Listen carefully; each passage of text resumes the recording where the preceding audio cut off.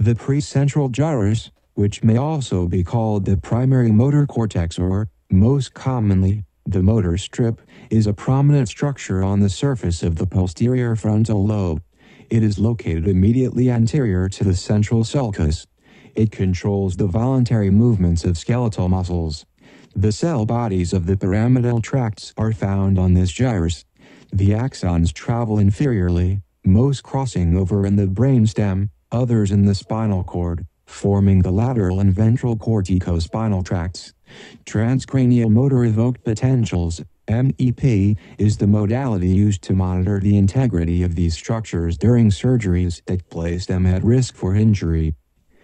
The central sulcus is a prominent landmark of the brain, separating the parietal lobe from the frontal lobe and the primary motor cortex from the primary somatosensory cortex.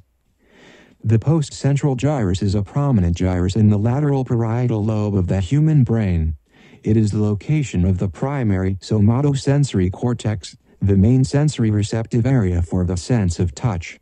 Like other sensory areas, there is a map of sensory space in this location, called the sensory homunculus.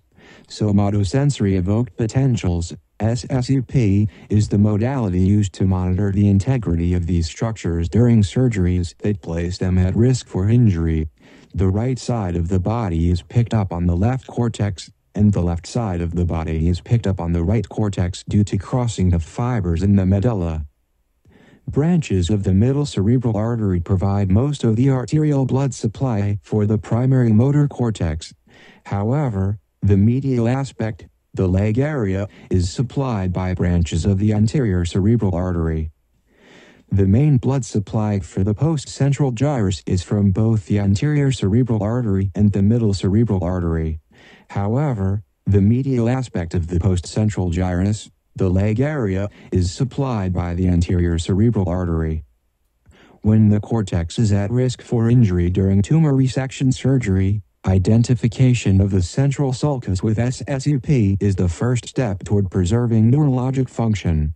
A grid of usually 6 recording electrodes is placed directly on the brain, and SSEPs are recorded from regions both anterior and posterior to the central sulcus. SSEP waveforms invert when recordings are made anterior to the central sulcus. This is called SSEP phase reversal.